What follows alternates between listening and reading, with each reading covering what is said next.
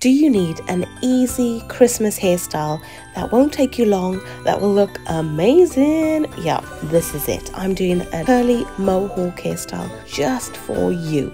This is actually easier than it looks, I promise. I'm starting off with sectioning my hair.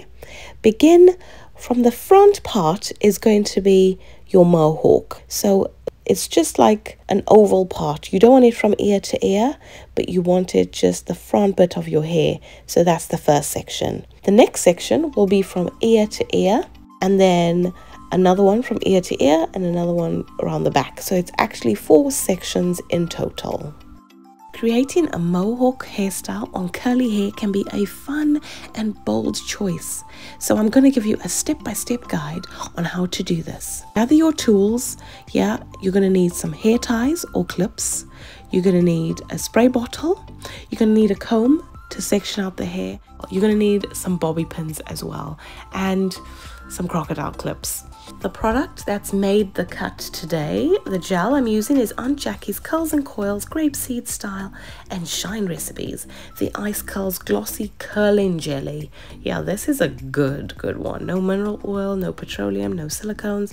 It's enriched with almond oil and marshmallow root. I find a lot of products that seem to work on my hair have this marshmallow root. I started off on dirty hair. My hair is not clean. I don't really want to detangle my curls. I want the curl effect to still be there. So it's up to you whether you detangle your hair first, but I'm not detangling. I don't have time for that. This is a quick hairstyle, as I said. You can detangle if you want, but it will be more of an afro style. But I am not doing that. How will I know if a mohawk will fit my face shape? Well, if you're asking yourself if it could suit you, then the answer is yes. It suits pretty much any face shape except for long oval faces. I'm starting from the back, working forwards. I've already secured the first section with a hair tie, and this is the only product I'm using, of course, for the exception of water, which I'm using in a spray bottle. We just want to get the sections as pristine as possible without having to faff too much. The process is I've tied the back section first, and then I'm working forwards. That's because I'm leaving the front section for last, so that this can be the best part of the hairstyle and it will look pristine. Apply the water, the spray bottle, to only the root of your hair because that's what we want to be flat, whereas the rest of the hair we want it to be big. Then apply the gel or the product that you're using to the root of the hair as well, and brush it down as smooth and as slick as you possibly can.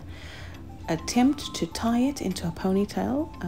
It doesn't need to be extra tight, just so it looks nice and in place.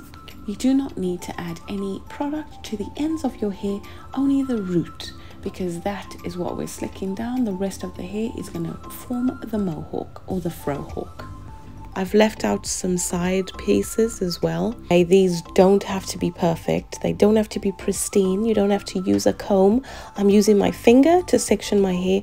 You can use a comb, of course, but I find when my hair is curly and not wet, when it's dry, it's so hard to section unless I detangle. To get a perfect section, someone else needs to do it for me, or I need to detangle my hair. It just doesn't happen for me for some reason. For you, if you can do that, great. For me, it's not happening.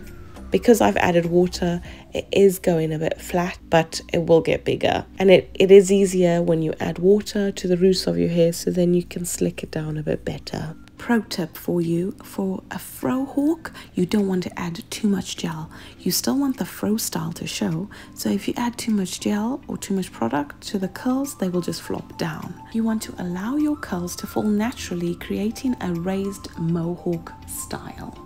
However, if you have straight hair, you will need to add a generous amount of product and then hairspray. You could be asking yourself, why does my hair not stay up?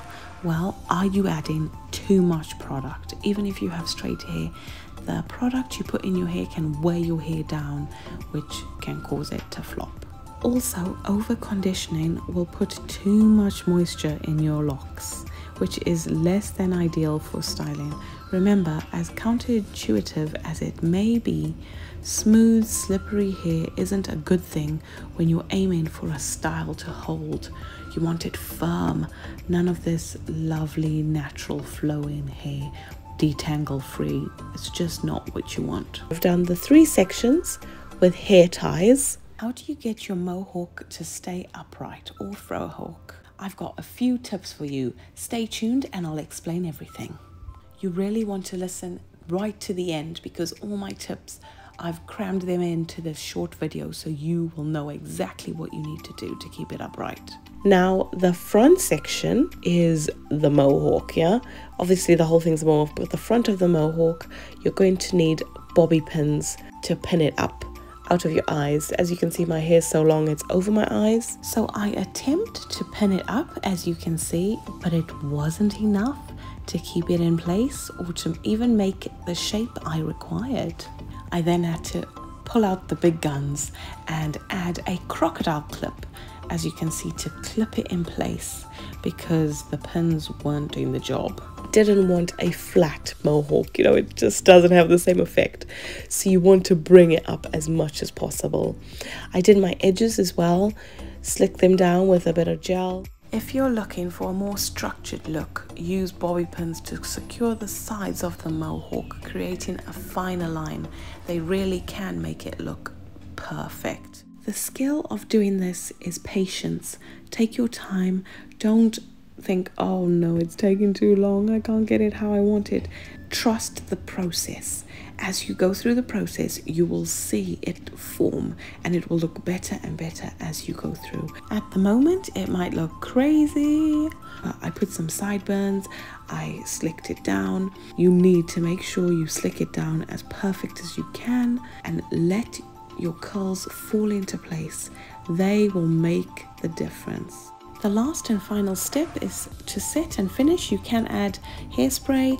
I didn't. Very light hold hairspray to shape it and adjust and refine your curls until you achieve the desired look. Now it's time to make it your own. You can personalize it by adding clips, add whatever accessories you'd like, just to make it you. You know what I mean?